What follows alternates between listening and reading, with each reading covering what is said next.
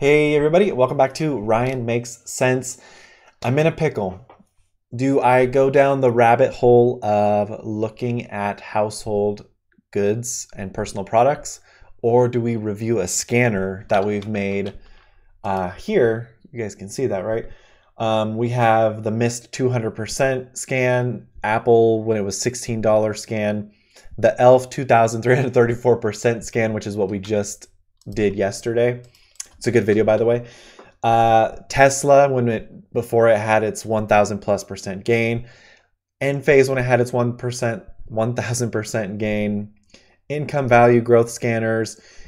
Casting a wide net for gems. Looking for digital gold mine, such as like apps, when ticker symbol APPS was $1 and it went to $100. Solid movers like Nvidia. Potential 20x stocks like AMD. So do we want to go down the rabbit hole of household personal goods or look at a scanner? I'm going to flip this coin. One will be scanner, two will be rabbit hole, or whatever that is. Okay.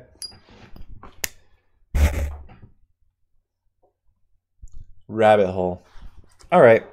So the rabbit hole is going to be, if you watch my last video, ELF went from $8 to 100 something, 169, and it's a household and personal products stock. I did some scans to replicate it, which is what this scan is here. It gave us 6 stocks, and honestly INMD was very, very, very attractive. So what I'm going to do now is I'm going to reset everything, and we're just going to go down a rabbit hole together. We're going to look at household and product goods. So this is exactly what I'm going to do. Industry, and we're gonna go to household and personal products. All right, there's 26 products. ELF is one of them. That is exactly what we want to see. But to take it down a little bit, let's look for stocks let's look through these that are under, let's see. Price $47. Brush Oral Care is 5 cents. Church and Dwight is 104.90, 153.11. Okay, let's look at stocks that are under $23. How about that? That sounds fine. But we're also missing potential stocks that are super good. Okay, we're gonna pull some of the metrics from this back when it was 2020, when it was $22, and we're gonna replicate here. So we obviously want the quick ratio to be 1/1,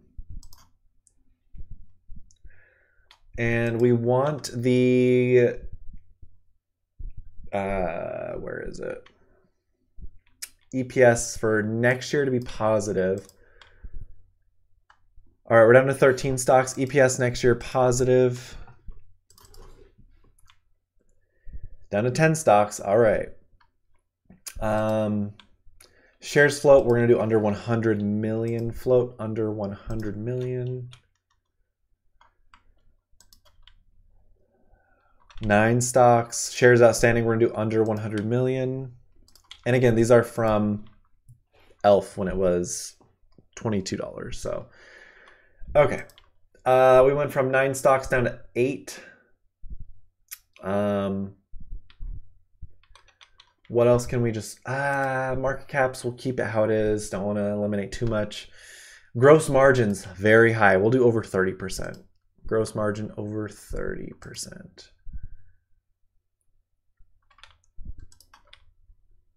8, okay.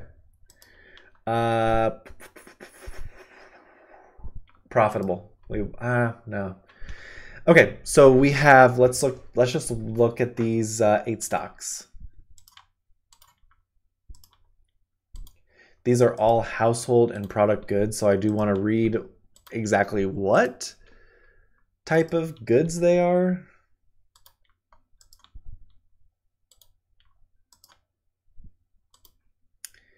China, respectfully going to pass on Chinese companies just because there's a lot of power with the sole dictator over there. So we're not going to go there. So EPC is going to be our first one that we're going to look at.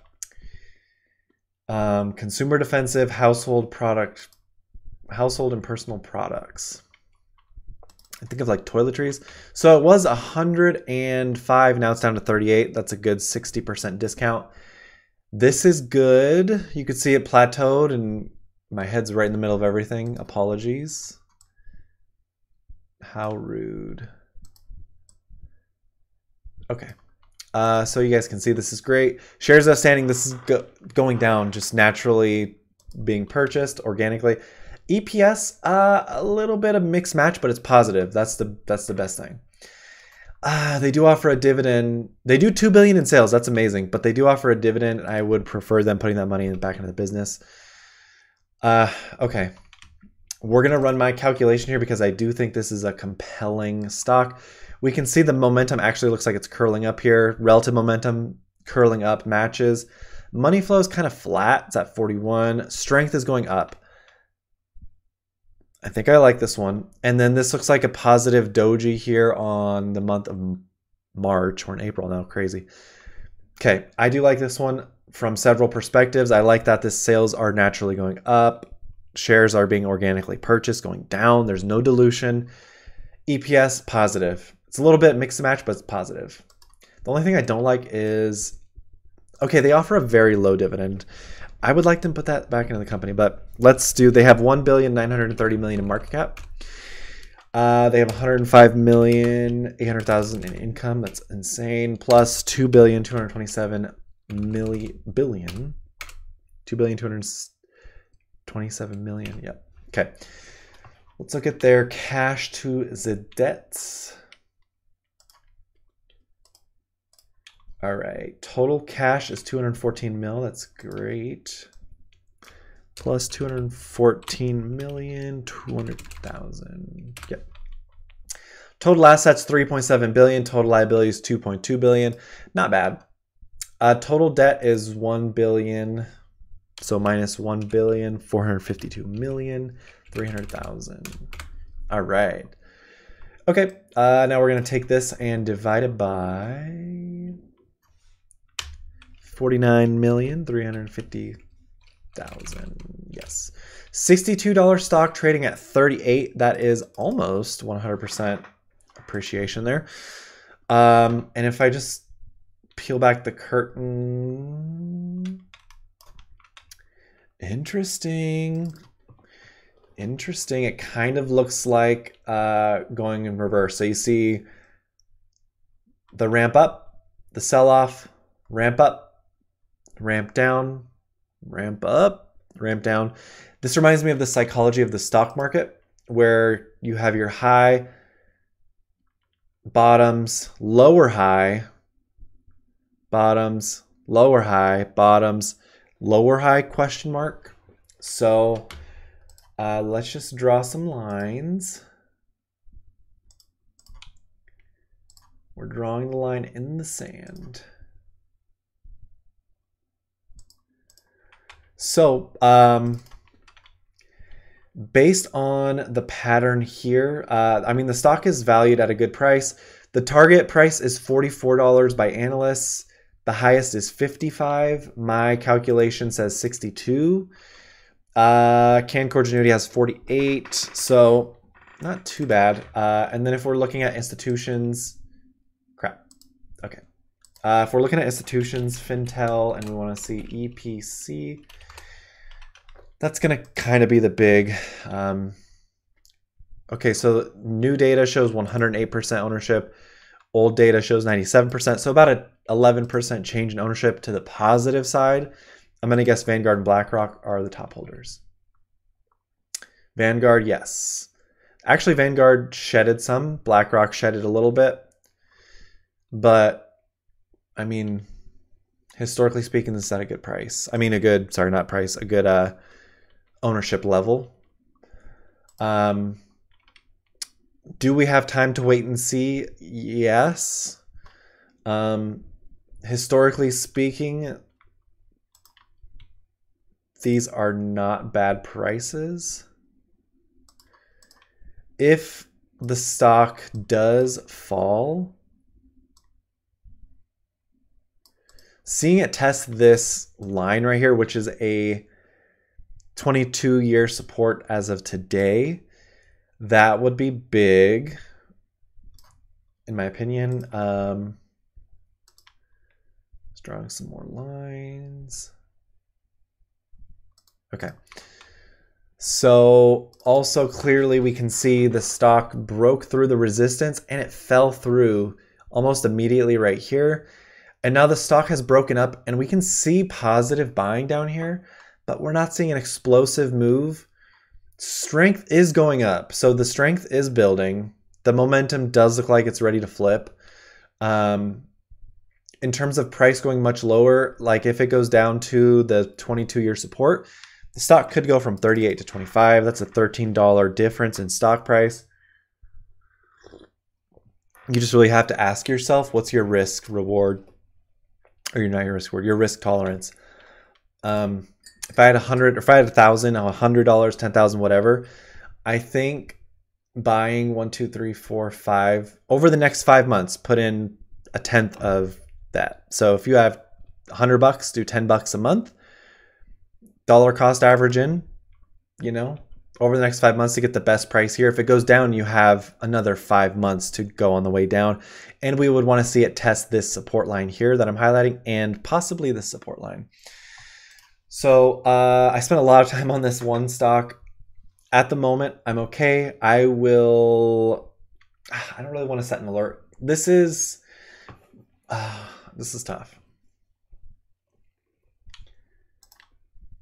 I need some more time to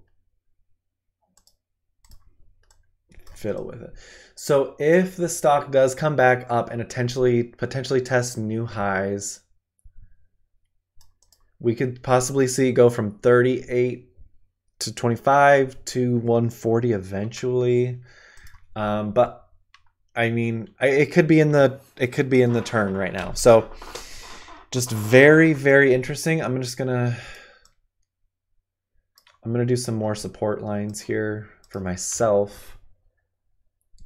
The drop dead lowest price ever was around 11. Good support and resistance right here. All right, and more support and resistance. Definitely right there. So a lot of supports. If it does fall below 25, a lot of good support, but it'll take you down. But it depends on your risk tolerance and your timeline. So not a bad one. And I mean, the momentum is curling up here too. So yeah, it's interesting. I'll just keep this one on the back burner. I like it. I'll put an alert under 25. How about that? EPC under 25.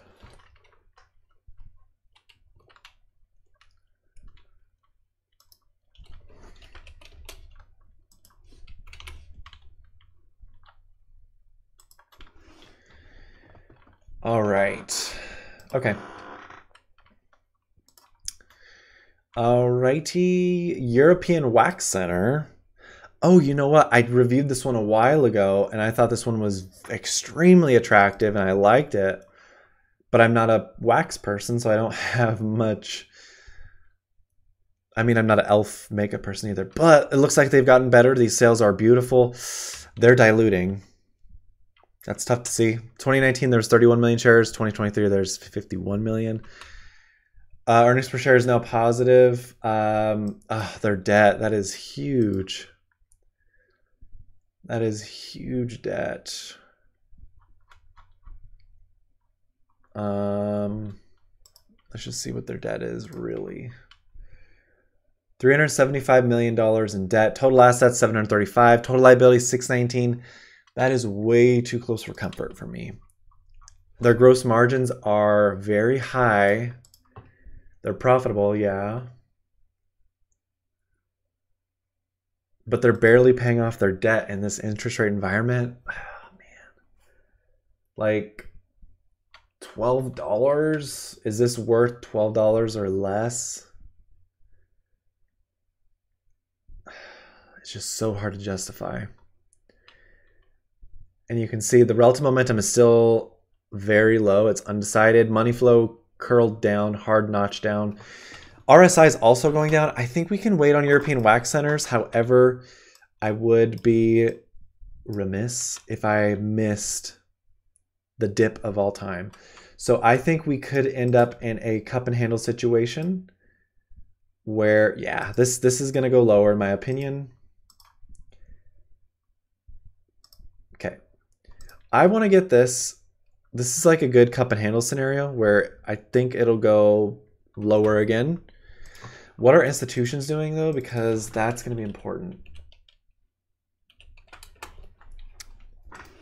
I think this under $10 would be awesome. Let's see. The old data shows institutions and hedge funds own 76%. Interesting. New data shows 133%. What? Vanguard, BlackRock, hello? Just BlackRock. Bamco owns 3 million shares. Alliance Bernstein 2.1 million. What? What in the explosive?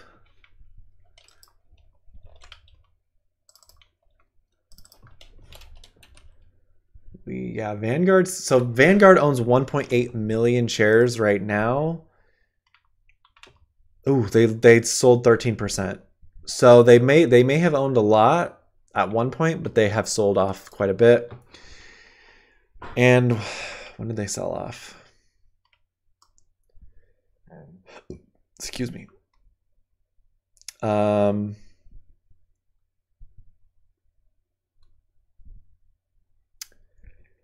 March 11th, about over a month, less than a month ago. Crazy. So, I mean, newer data, this institutions continue to buy this, but the stock price looks like it's going lower. I think it has to, and I think a long-term curl for a cup and handle where it comes up, it tests 20, does a handle, comes back to 11, does 30. Okay. Renaissance Technologies, if they're in here, they're always early. They are. They're very early. They're way too early. They bought in. They have 231,800 shares. Divided by 827. Is this value? This should probably be 827,000. I just need to confirm really quick. Oh. Okay, so the shares, they own that many shares, and then the reported value is going to be on the third. Where are you? There we go. So let's do that again. It's going to be 231,800 shares divided by 3,000. I don't think that's right. Something's off here. 30,000? No. The stock never got down to $7. Unless they purchased at $30. No. So I'm not sure where Renaissance got this. It says actually right before Valentine's Day. Ouch. So that would have been somewhere in here. So around $14 a share. Yeah, I mean, this one's tough. This one's definitely tough. A lot of red candles, a lot of resistance. I'm going to have to add an alert for this one. I might already have an alert. I don't. And I want this to be under $10. Oops, save. Okay. All right, I feel good with that. Let's look at GROV. A penny stock, well, $1. The stock, oh my gosh, looked like it was probably a SPAC. Went from $60 now down to $1. Not profitable, but the EPS going the right way. Sales going down. Dilution up the yin yang. Are they becoming closer to profitable? Let's find out. Yes, they are. They were negative 135, negative 87, negative 44. They're going the right direction. They're going the right direction. They're going the right direction. They have 92 million in cash, assets 150 million, total liabilities 132 million. Dangerously close for my comfort level. This is good. Insider buying, not too much though. Yeah. Could this one be a really good? I mean, look at this money flow. That's really good money flow. They're not profitable, but they're getting closer to profitability. EPS growth is nice. They're paying off their debt. You can see they're paying off their debt. Quick ratio is good. So no concern of them going out of business. What's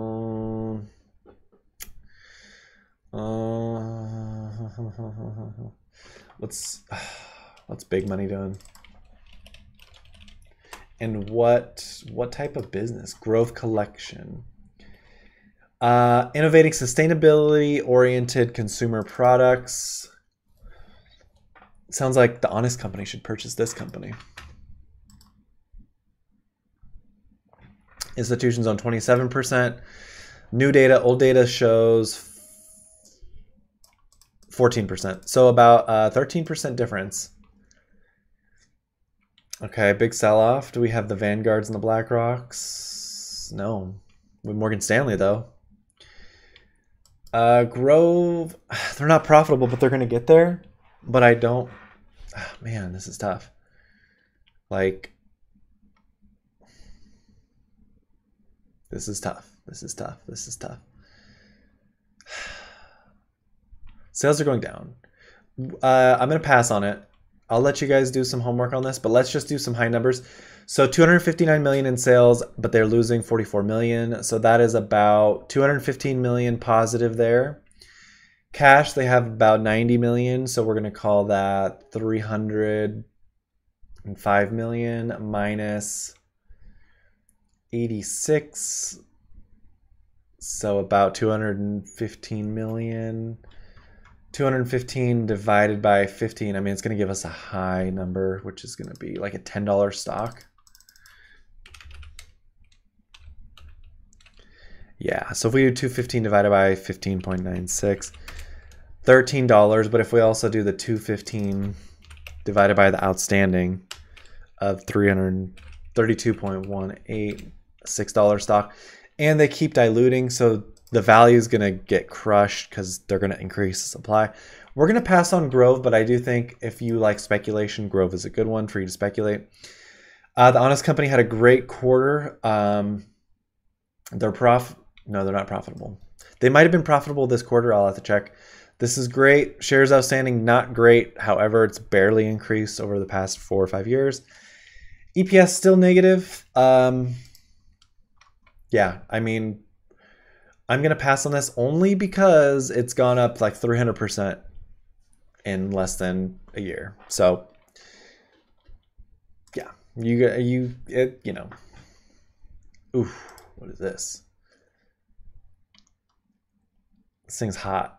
This thing's gone up over 100% in about a year and some change. They're very profitable. Beautiful. This is going down organically. Sales are kind of going down too. That's not a good thing. What do they have? What do they sell? Manufacture and supply of consumer products and home essentials. The firm operates through the following segments: home and personal care, global pet care, interesting. Home and garden. Very cool. Very interesting. Wow. The CEO's putting their money where their mouth is. That's a lot of shares to buy. Wow. Total There we go.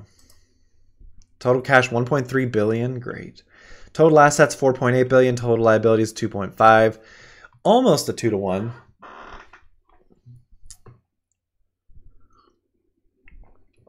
All right. Wow. Okay. We do like this company, but I don't like how we've already missed the boat. Let's see.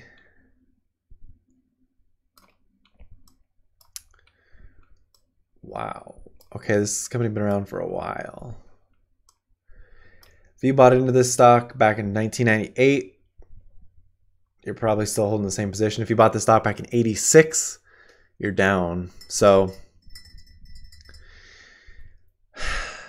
this is tough. I am solely going to have to pass only because I don't think this presents a 2x opportunity at the moment. Let's see what institutions are doing. The old data shows that institutions own 104%. Newer data, I'm going to guess saying a little bit more. 117%, so a 13% increase. However, look at this downward momentum here. Another reason why I'm going to pass on this one. But Spectrum Brands, they offer a 1.9% dividend. Not my cup of tea. Okay, so we just left off on SPB. Oh no. Okay, so I don't think we looked at IPAR. We did not look at NUS. So let's look at those ones.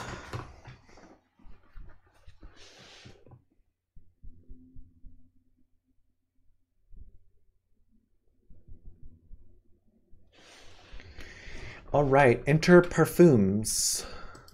Let's see what we got going on here. Ooh, this is a big freaking bull flag. So here's our flag pole. Think of it as like a straight tilted line. That's our flag pole. Then our flag here. We're definitely going to dive into this one. Ooh, money flow is going down. Momentum looks like it's confused. Relative momentum shows it's hot. RSI kind of strong. Oh my gosh. You cannot argue with this. You cannot argue with this. You cannot argue with this. Wow. Okay, we're going to run our calculation here because I'm very, very, very interested. They have $4.5 billion in market cap. Good for them. They do 152,650,000 income. That's huge. Plus 1.32 billion in sales. Again, that's huge. Okay. Very, very, very big numbers here. They do have 182,770,000 in cash. Total debt, give me billions, give me billion. Nope, only 410,000. Okay. Total assets is 1.3 billion. Total liabilities 482 billion. That's great. That's almost a 3-to-1 ratio where assets toward liabilities. Almost. That's awesome. Liabilities went down. Also, assets slightly went down, but I like that. Assets went down by 20 million. Liabilities went down by 35 million. So that's a fair trade-off. Long-term debt is also going down over the past 5 quarters. All right, cash is about the same. We're going to take this and divide it by 18,060,000. $332 stock price trading at 140. That's our aggressive estimate because we're looking at the shares float available. So that's good. That's really good. I'm going to say institutions are doing this. IPAR. Institutions as of today own 56%. I'm going to say it's closer to 70. It's my guess. Gross margin 63%. Insane. Nice profit. Wow.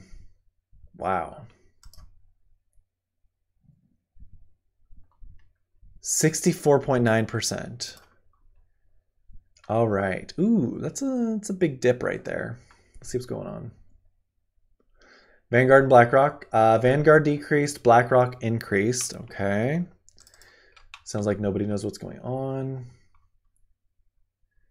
I'm not seeing any big position sellouts here. Okay, we have one new addition.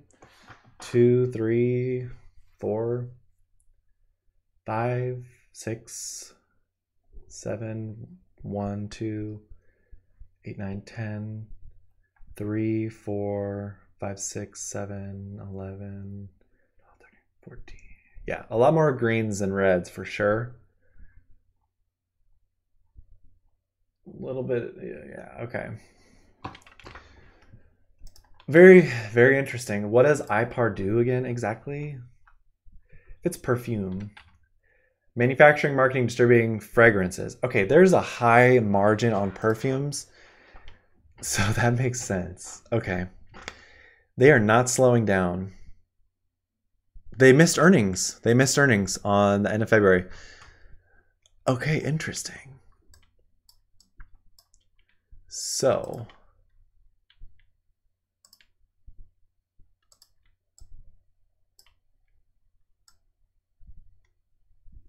all right. If we could see some consolidation. Okay. Looking at this one also provides a dividend, but I don't know if it's a regular dividend. Interesting. This is not a bad stock, and I think, I mean, it's gone up considerably already, but man, if the economy goes down and people are not going out spending money, people are going to be less open to buying fragrances, in my opinion. Just my opinion. I think we can wait on this one. I will wait on this one. IPAR, let's put...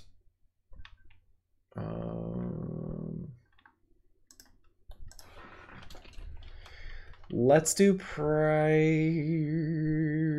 I mean... yeah, I don't know. Yeah, I don't know. Well, we'll just keep IPAR on the back burner, but very, very interesting. New skin, here we go. I'm guessing this has to do with skin. Oof, this thing's been from 138 down to 1380. Ooh, not good. EPS going down, sales going down, but people are buying the stock. Let's see what insiders are doing. Andrew Lipman, just selling on a regular basis, could be planned. Okay. All right, so we went down a rabbit hole. I don't know if we found any amazing stocks, but looking at this one, let's see what the big boys and girls are doing in US. Institutions own 84%. Old data. New data shows 6% increase. Not a big increase. Vanguard decreased. Invesco increased. Wellington sold out. State Street decreased. BlackRock increased. So...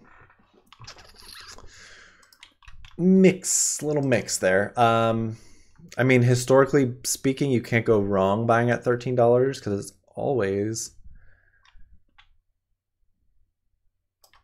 it's always gone back.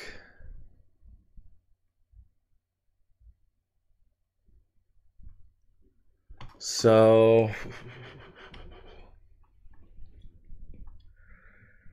they had earnings February 14th. Let's see if they beat it.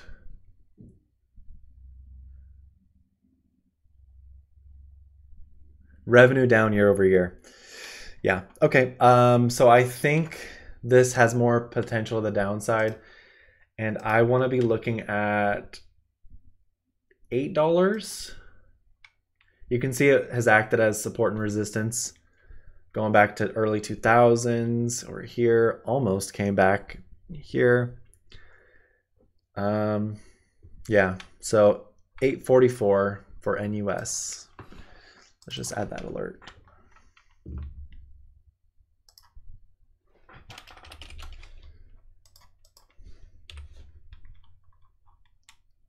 All right, you guys, we made it to the end. If you made it this far, consider subscribing. Thank you so much for watching. Have a great week.